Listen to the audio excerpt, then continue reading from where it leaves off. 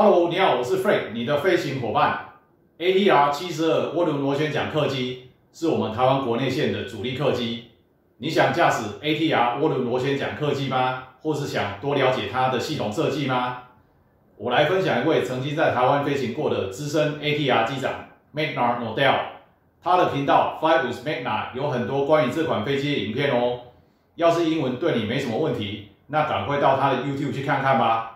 要是带有一点欧洲口音的英文解说，还有 YouTube 的自动字幕或是自动翻译，让你看得有点吃力，或者是有点黑人问号，没关系，我可以理解。但目前好消息是 ，Magnar 机长让我以专业字幕的方式在这里和你分享他的影片，那我们就一起来看看吧。Hello aviators, how are you today? My name is Magnar. I'm a captain instructor on ATR aircraft. Some time ago, I posted a video about 6 hacks that can be useful for the ATR pilot. And this was just the beginning. In this video, I will present 6 more hacks. Here is a prank you can use to impress your colleague. Tell him or her that you have magic powers and that you can alter the hydraulic pressure. If you are in an ATR with glass cockpit, open the hydraulic page on the MFD, but this trick works best in a classic cockpit. Rub your index finger on your knee and then touch the green pressure indicator, and like magic, the pressure drops. You can invite your colleague to try, but of course he or she will not succeed. So, how is this done? If you know your aircraft, you know that the green hydraulic pressure supplies the normal brakes. Say no more. Before the first flight of the day, we check the cockpit door locking system. To get access to the cockpit, the cabin crew will activate the door call. It's very loud. It will wake up the dead. If you don't respond, the cabin crew will activate the emergency system. The buzzer will sound for 30 seconds, and if you don't respond, the door opens automatically.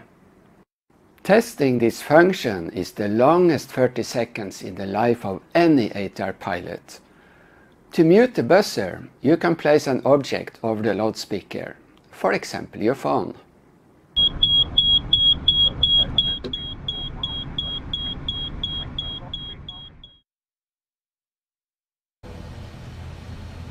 If your captain is holding the fan out like this when applying power for takeoff, you know that this captain has flown the ATR 42-300 or 320.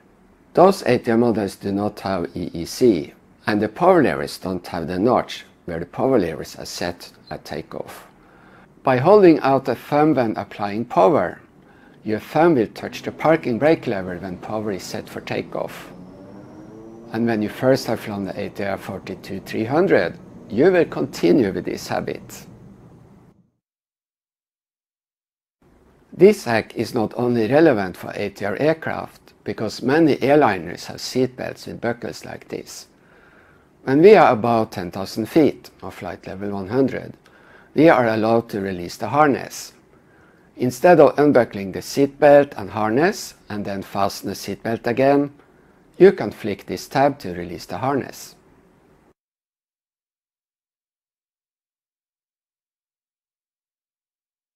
When riding on the observer seat, you will discover that, unless you have very long legs, you will not be able to reach the floor.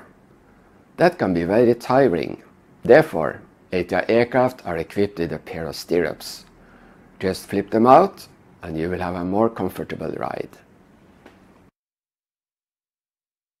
All aircraft have a speed limitation called the rough airspeed, VRA. In the regulation it's called VB, turbulence penetration speed, but it's the same.